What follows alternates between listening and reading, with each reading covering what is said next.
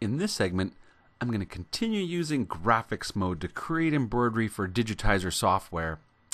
But specifically what I'd like to do this time is start working with the Corel clipart that was installed with the Digitizer software. And so to be able to import Corel clipart onto our screen, I need to use the import tool that's found here on the left-hand side of my toolbar.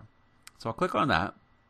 And this window opens, and it gives us the ability to browse the locations of your computer. And it tells me that I'm looking in the folder called Weather. And if I just choose this little up arrow, I can see that I have the main folder called clipart. And this is the folder that I found that was installed with the Digitizer software. Now, the clipart, if I go to, I guess, double click on Weather, and then if I just click on a graphic, it shows me what it looks like. And now down at the bottom, it tells me here that I'm looking at files of type, and it says all file formats. But perhaps I'll just take a minute and show you. If I pop up that list, it'll show me all of the different file formats that we could open using the Corel Graphics Suite. So we have some very powerful graphic types like Adobe Illustrator or CorelDRAW CDAR files. And I'll just scroll through the list so that you can see there's a very large number of different graphics files that can be opened using the Corel Graphics Suite. So that's it. And so basically, you just come along, you select the graphic that you want to import, and you choose the import button. And it gives us this little triangle or little angle, kind of like a set square. And wherever I click, that's where I will set the graphic in my desktop. Now, it looks kind of small, so I'm just going to increase the size a little bit. And perhaps I'll just pop over to the embroidery mode and kind of confirm how it looks. And yeah, I've got a size that seems reasonable for my embroidery hoop. And so now what I'm going to do, popping back over to graphics mode, I'll show you that if I click on the graphic, it selects the entire graphic. And that's because it's actually a group. So for example, if I look here in the object manager on the right hand side, you can see that this is a group of 200 objects. And because it's grouped together, I can easily just click on it and select it. So simply, I just click on the entire graphic and all of the objects become selected. And if I wanted to convert this into embroidery, it would be a simple matter of coming up to convert selected objects to embroidery, choosing that button, and it goes through and processes all of those vectors into embroidery objects, and it pops back over to embroidery mode, and it shows us that it's created embroidery design, and there's all of the objects that were converted from that vector into embroidery. Now, just because we used vectors to create this doesn't mean we couldn't still make modifications. Just like any object, these are embroidery objects that you can select and modify their size or the type of stitch or their colors. So, for example, if you decided you wanted your design to have a pink sky instead of a blue sky, you could just click on the color pink, select the objects in the background that make up the sky, and color them to pink. So it's pretty much as easy as that.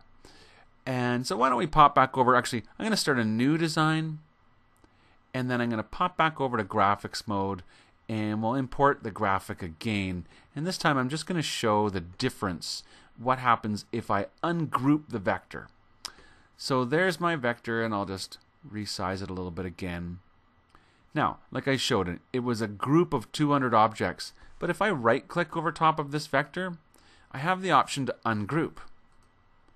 And now, instead of having one vector, I have a whole selection of all 200 vectors. I could select any one vector and easily just convert that one vector to embroidery. So for example, if you wanted the sky to come first and you clicked on that sky area, then you could come up here and click on this button and it would convert just that sky object into embroidery. And pop back over to the vector mode, and that sky is kind of covering up the background, so I could just use this button to not show the embroidery. Select another area like this, convert that into embroidery. So you can see how you can build your designs up and basically create your own embroidery designs yourself based on the vectors that came from the the Corel clipart. So if you wanted to do, if you're saying, no, I just want to convert it all at one time, you can, even though I've ungrouped it, I can still drag a box to select all of the objects, click on this button to convert the selected objects to embroidery, and it'll go ahead and generate all of those objects into embroidery for us. Now I'm going to go ahead and start a new design, and I want to take a look at some of the other tools that we've looked at and how they can interact with this Corel clipart. So for example, if I select on the import box, is it coming up? There it is. And then import that image again, and just resize it a little bit. Now for example, if I choose to use the crop tool, and then I drag a box to select, just part of this image. So maybe we decided that we really only wanted to have just this part of our graphic and we didn't want the rest of it. So I use the crop tool, and basically it crops all of the parts out of the vector that are not in my selection. And so now I could choose this and convert it to embroidery, or for that matter, maybe I'd like to add to it. Why don't I choose a vector rectangle and then draw a rectangle around the shape of this crop selection, and then I'll just make the outline of my little vector rectangle fatter. And so now I've got I've got a cluster of, I guess now it's 182, a group of 182 objects, plus my rectangle. Probably the easiest thing to do is just click and drag a box to select it all, and then choose to convert that to embroidery. And it pops over in embroidery mode, and it shows me that it's created my graphic. And so you can see that I was easily able to crop out all of the other parts of the graphic I didn't want and put a border on it and convert that into embroidery. So that really shows you the power of adding graphics and the graphics mode to the Digitizer software. It opens up all of the vectorized formats and for converting to embroidery, and it gives you the ability to work with the graphic tools to create your own vectors and then convert those into embroidery. So that's my segment about using the graphics mode and creating these into embroidery.